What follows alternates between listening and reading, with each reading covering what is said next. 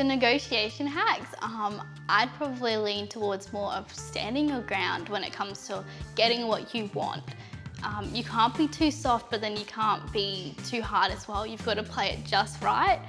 If you're trying to negotiate pocket money with your parents, try and think of some reasons that will like push them more to give you it. So I wanted a ukulele before. I really don't know why I wanted a ukulele. I just wanted one, but I came up with a list of 10 reasons why a ukulele is vital in my life, and they were complete rubbish, but it worked.